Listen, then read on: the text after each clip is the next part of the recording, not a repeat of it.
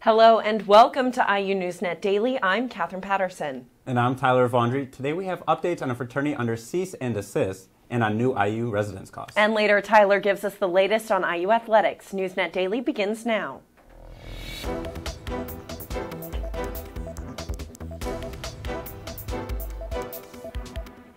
The IU chapter of Zeta Beta Tau has been given a cease and desist order by the university for an alleged hazing incident.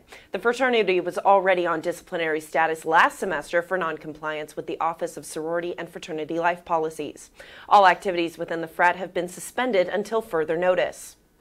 And on Monday, a 7.8 magnitude earthquake hit Turkey and Syria. Now the countries are facing large death tolls and massive property damage. According to the New York Times, the death count hit 17,000 as of this morning. Roughly an eighth of Turkey is under a state of emergency. Rescue workers are trying to get to people as fast as possible in the winter weather. While Turkey is on the other side of the world, IU can monitor some of the aftershocks in our seismograph lab. This is the latest in a series of deadly earthquakes over the years, and some say bigger earthquakes seem to be more and more frequent. But experts say that's not necessarily true.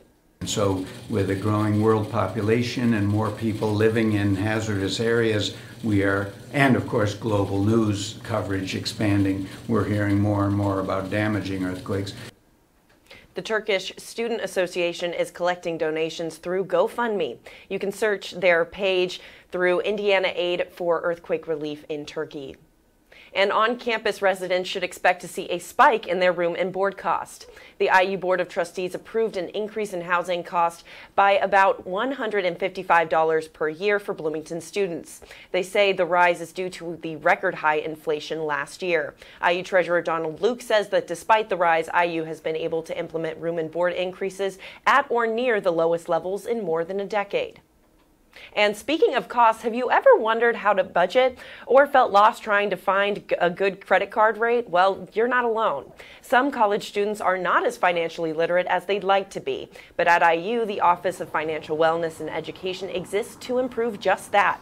Executive Director Phil Schumann says the office sees plenty of students who want help budgeting, estimating costs, or learning about credit scores.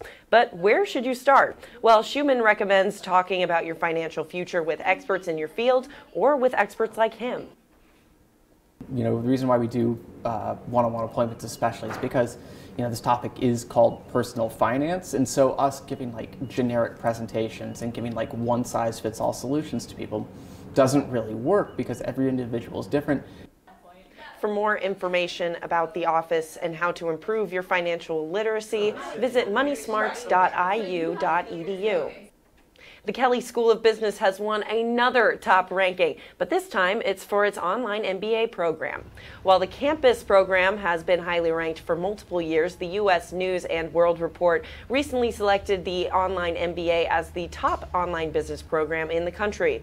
It tied for first with a regional UNC campus. The Kelley program has 7 specializations for graduate students to choose from.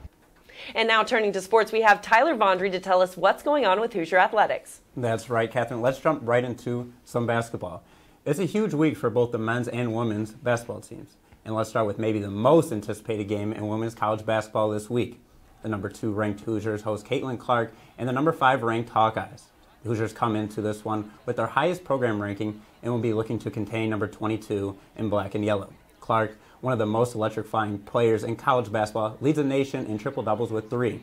However, this won't be no cakewalk in Assembly Hall, as the Hoosiers ride into this game on a 10-game win streak. Flipping over to the men's side, the Hoosiers picked up a huge win on Thursday, defeating number 24 Rutgers. Now riding on a 2-game win streak, the Hoosiers moved up to second in the Big Ten.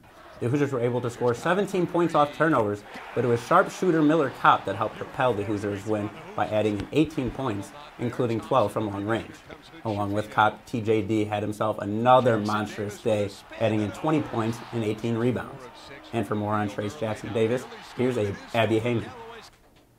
That's right, Tyler. Trayce Jackson-Davis has smashed yet another Indiana basketball record. Tuesday night during Indiana's game against Rutgers, TJD became the only player in IU history to score 2,000 points and 1,000 rebounds. Do I know about the numbers? Yeah, I do. I don't really pay that much attention to it right now. We got a lot of season left and a lot more to be focused on than me just individually. We're trying to win, and so I'm just doing my best to help my teammates win and win basketball games. Despite these legendary numbers, TJD is far from done. Trayce is a fierce competitor on both sides of the ball and will stop at nothing to push his team as far as they can go. There's no denying that Jackson-Davis will go down as one of Indiana's most notable players of all time. Guys, back to you.